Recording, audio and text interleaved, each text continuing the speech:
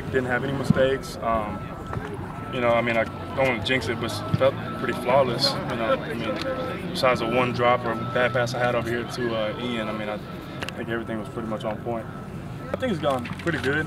We still have a lot to work on, a lot of mental stuff like you know, jumping off sides, you know, mental errors, assignment errors, things like that. But overall, I think we've progressed. We've kind of like slimmed down on all those type of penalties. The first probably 2 or 3 days, I was, you know, thinking too much.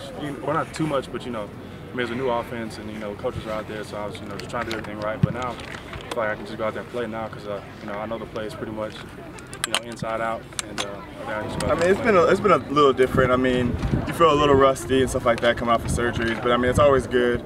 I feel better than I did last year. I mean, it was kind of hard playing on, you know, torn ligaments and stuff like that, and I feel a lot better, but I can also feel a lot of aching and stuff in my ankles.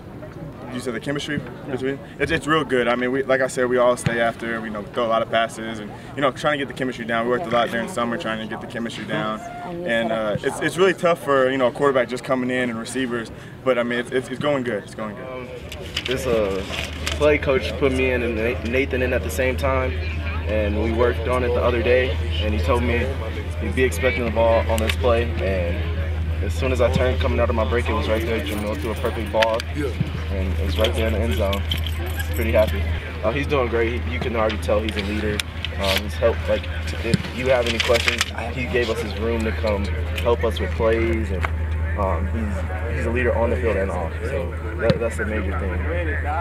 Overall, it was a learning experience, and it was a true game environment. It was blown off on sacks and stuff like that.